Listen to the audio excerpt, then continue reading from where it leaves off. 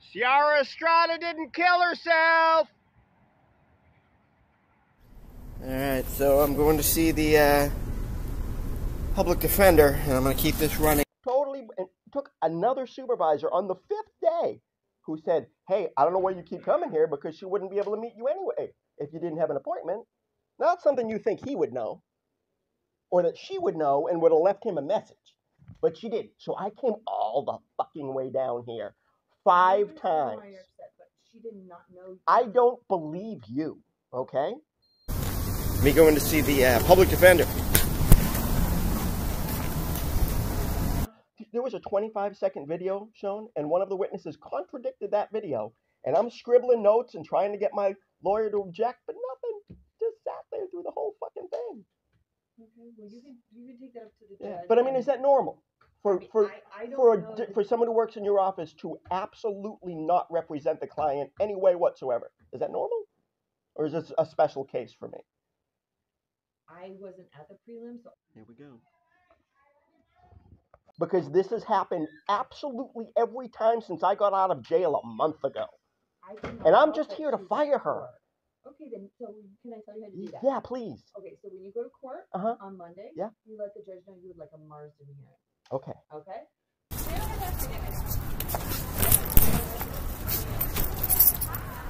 Howdy.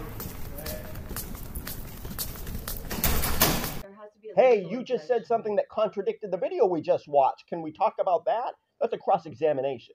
That was her job, right? So you can talk to the judge about But I mean, that's her job.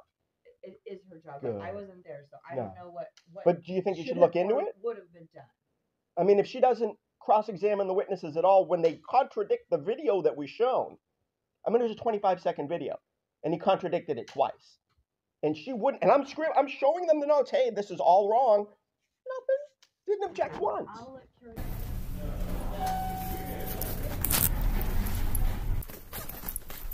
There he is. What's up, Chief?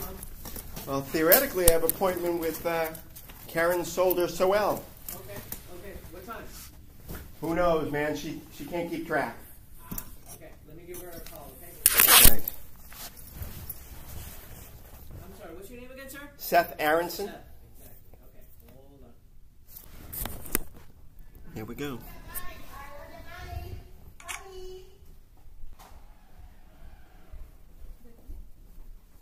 Hi, I'm Beth. I'm the cell's supervisor. Okay. She just texted me that the judge just barely took the bench. She was supposed to have court at 1:30 and be done and back here for your meeting.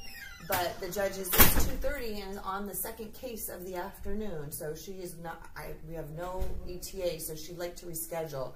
She didn't have her work phone with her at court. She's had her computer, so she emailed me. So do you want me just to have her call you to reschedule later today? You making a joke or I'm the court hearing's Monday. I understand. It's been a month, and I'm finally getting the meeting today, which I had to beg her to schedule. It took her a week to give me her cell phone number, and then she lost her cell phone or something. Is it in a different state? Her message was weird. Hi, Seth. It's Karen at the Public Defender's Office. I have been out of state, and I have an issue with my work cell phone. An issue? So if you've been texting me, I have not gotten any text messages, so please call my desk phone at 619. I also cannot access our text messages, so I don't recall which day I scheduled to have you come in. I am available today, tomorrow afternoon, if you want to come in tomorrow afternoon. To be here now. But please call me back at this number so we can set up a time. Hopefully tomorrow afternoon works, and I'm sorry if we had set another day. Again, 619. Something about you can't text. She was out of town. But she's back. She's in court right now. But her cell phone was left out of town? No. Because she said I couldn't text her because she didn't have her cell phone because she was out of town. So when she was out of town, she was on vacation. She did not have her work cell phone. She was probably emailing you. No, she doesn't contact me at all.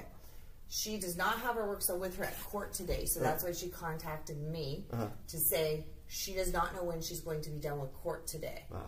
So 100% of the time that I've tried to sit down with her has been some sort of wacky problem. That's weird. I mean, if this happened with you're her supervisor, right? Yes. And your name was? Beth. Beth? Do you have a last name? Ulch. What is it? Ulch. Ulch. Okay. So, I mean, if this was the way she treated all of her clients, she would have been fired years ago. Correct? That's not a decision constant, for me. But I mean, constant, like, the entire, from the day I got out of jail, and this guy can testify, I came here 5 times because I didn't have a phone, but she never once left a message with him saying, hey, meet me on this day. Totally, and took another supervisor on the 5th day who said, hey, I don't know why you keep coming here, because she wouldn't be able to meet you anyway if you didn't have an appointment. Not something you think he would know, or that she would know and would have left him a message. But she did. So I came all the fucking way down here 5 I understand times. why you're upset, but she did not know you. I don't believe you, okay? Because this has happened absolutely every time since I got out of jail a month ago. I cannot And I'm help just that here to she's fire at her. court. Okay, then, so can I tell you how to do that? Yeah, please. Okay, so when you go to court on Monday, Yeah. you let the judge know you would like a Marsden hearing. Okay. Okay? And then the judge will clear the courtroom. Okay. She and the judge, if it's male, female, I don't know who, will be there. The prosecutor will not be in the room. Okay. It will be you, the judge, court reporter, and Miss Sal. Oh, good. And you that'll be recorded, because the court reporter's there. So everything Yes. said during that will be actually on record. Yes, but it's Okay. sealed. It's sealed in the court Well, file. who gets to decide whether it comes out? The judge. Okay. So you can do that on Monday. Okay. I will let her know that you're not happy, You think? and I will let her know that she should contact you. Now, and all the different evidence that, because the other thing was, in court, both of the witnesses totally lied on the stand, completely. There was a 25-second video shown, and one of the witnesses contradicted that video. And I'm scribbling notes and trying to get my lawyer to object, but nothing. Just sat there through the whole fucking thing. Okay. Well, you can take that up to the judge. But I mean, is that normal?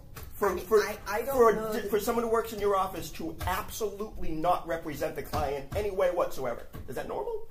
Or is this a special case for me? I wasn't at the prelim, so I don't know what the witnesses were testifying to. Well, I mean, it was a video. If there was something to object to or not. I know Miss Sell's a good attorney. I'm that's sorry what I thought. that She said she's been an attorney for 10 years. I'm sorry that she's not been able to connect with you, and it sounds like some unforeseen circumstances. Yes, but again, if that was just it, if she had objected when the witnesses were lying under oath in court, I don't know what the objection would be. Objection lying? I mean, there has to be a legal... She could have asked the question then. There has to be a legal Hey, you objection. just said something that contradicted the video we just watched. Can we talk about that? That's a cross-examination. That was her job, right? And so you can talk to the judge about... But I mean, that's her job.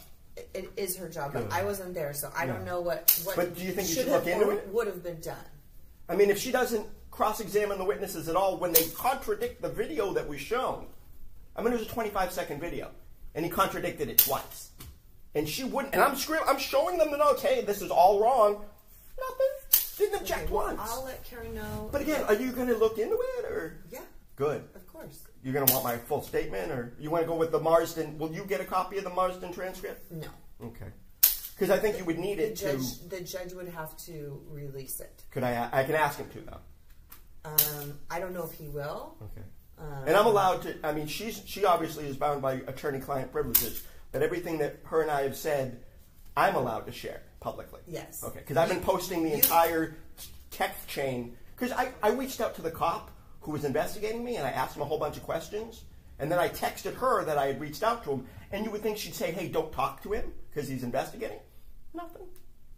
Didn't even mention it. Yeah, right. But I mean, I shouldn't talk to him, right? I wouldn't recommend that. But you think she would have said that, but she didn't.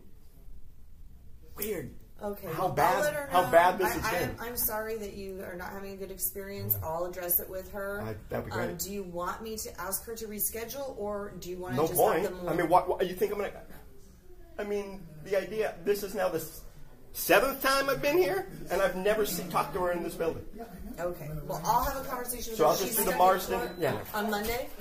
I'll just so I don't have to deal with her again at Marsden Is your court hearing Monday? Monday morning. Yeah, I'll in let the her middle of know. a hurricane. How great is that? I'll let her know that that's that we discussed this, Yeah. and that's your option that you're going to choose to do on Monday. Okay. Now, what about all the stuff that your investigators have supposedly been looking at, and because I haven't been able to see any of that footage yet or anything, because this is my first meeting with her. What happens with all that stuff? Well, I don't know what's going on with it, so I'll have to check on that too. Because, I mean, I would like to... I've been begging her, because I was drugged before the incident, and the video where I committed the second crime will show that. So I've been trying to get her to get that video, not just of when I knocked the sign down, but of previous when I was robbed and drugged.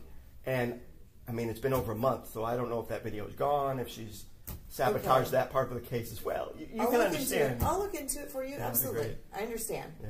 Okay, I'll address it with her, and I'll let her know that you'll see her in court on Monday, and we're going to have a Marston hearing. Yeah. But then after that, is there any recourse I have for my public defender sabotaging the case?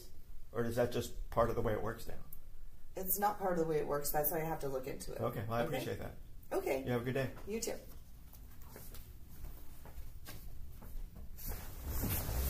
So did you know that she couldn't... every time that I came here those 5 times, did you know that I couldn't even speak to her if she had been here? That I would have needed to schedule a hearing? I mean, a meeting?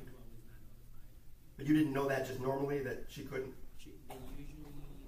Mr. Erickson, do you know who told you that? Who told me what? That she couldn't speak to you if you didn't have a meeting? Do you remember that other, the other... I was just going by... No, but there was that 5th day, one of her other supervisors, maybe Middle Eastern... Jessica? Middle Eastern... Marshall? Miss Marshall? I don't remember her name. But she came... Yeah, actually, you know what? I think it was... Okay. Okay, because she came out and she said, there's no point in being here. If you come by and the attorney's available, of course, we will try to hook you up with your attorney.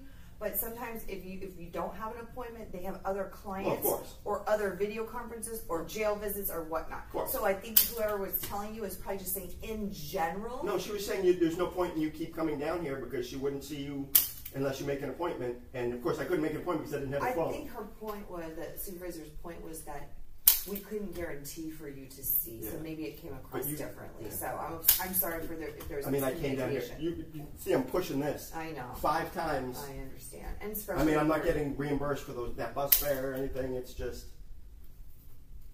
more pressure. I'm sorry. I don't want the message to be confusing, so I don't want you to think that.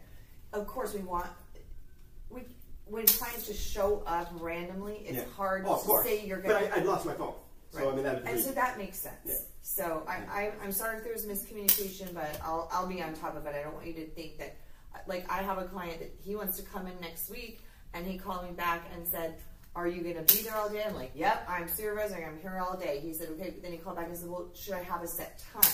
So I'm going to tell him, "Yes, if we can agree on a set time, that's preferred for me because what if I'm away from my desk in another attorney's office for half an hour doing whatever, helping them with the case, and then I miss that he just showed up at a random time." So which is why each of the times that I sat here and waited for her, left messages, you think at one point she would at least alert him, "Hey, I know he's coming back in tomorrow because he said so on 3 messages he left for me.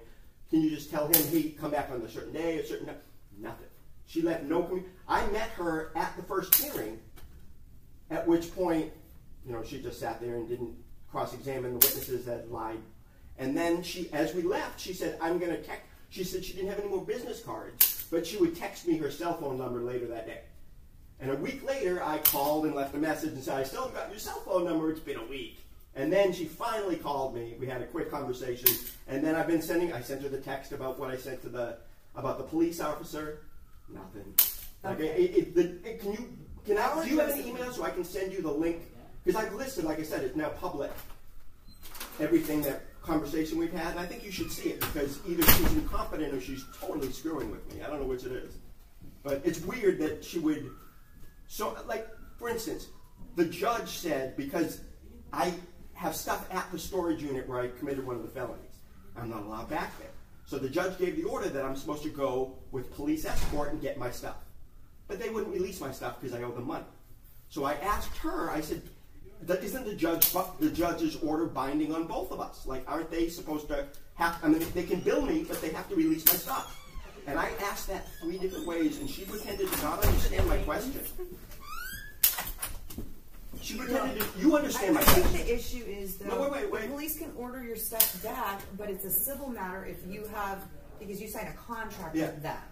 But so that's a difficult situation because a criminal court can order your property released if they're holding it illegally, but if they're not holding it illegally because you owe them money, then technically you would have to get pay them to get your stuff back. True, except that the contract is predicated on me continuing this. Like, they want me to pay August's rent to get my stuff back, but I can't keep my stuff there for August. So the entire process is incumbent on me staying there as a client, which I'm not allowed to do. But again, you understood that. I just explained it once. I explained it 3 different ways, and she pretended not to understand my question or what I was asking. Well, I'm going to have a conversation with her. But again, do you have an email? Can you give me a card or something? I do. I can give you my email. I'd like you to look at the thread and just see if this is normal behavior or just what happens when a public defender is working for the FBI or whatever.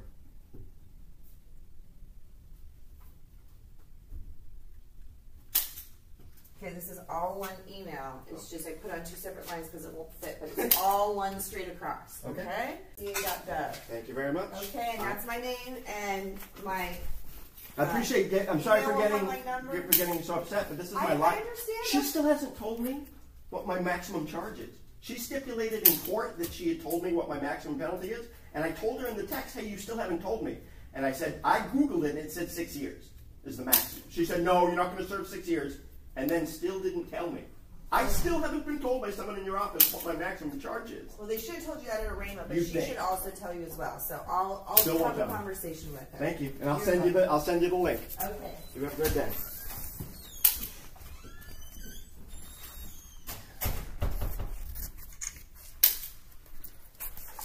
All right, and scene. Should have seen that coming.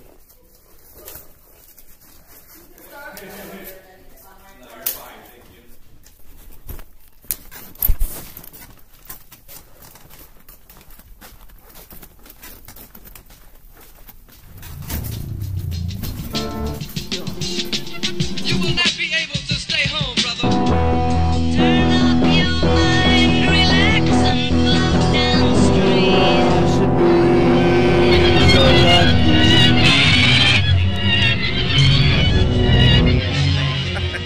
Look it up. Frank Barish.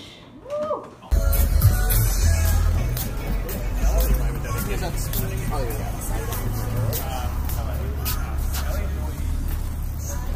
How much are they?